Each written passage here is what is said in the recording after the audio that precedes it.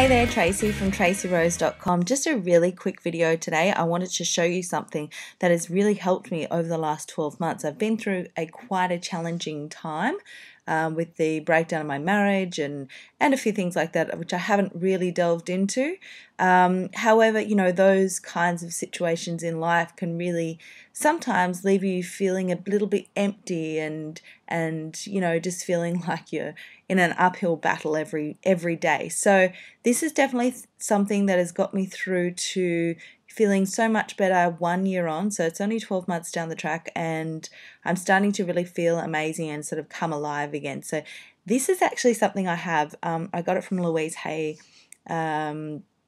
Her book, You Can Heal Your Life, and she has affirmation kits and things like that, which I have as well. So I took a lot of the affirmations that I felt that really applied to me, and I put them on a piece of paper and I put them on the back of the toilet door. So they've actually been sitting there, and sometimes I don't even consciously read them. So, but they're really going in subconsciously. So if you have a look at those, I forgive others, I forgive myself, I'm free to love and enjoy life. You know, you can see them there. I love and approve of myself. I trust the process of life. I am safe. So I was feeling really unsafe. I was not trusting life was going to go my way anymore. I was feeling so down in the dumps. And with this consistent positive affirmations and vibes and just reassuring myself that I am enthusiastic about life. Life is great. You know, I can move forward, blah, blah, blah.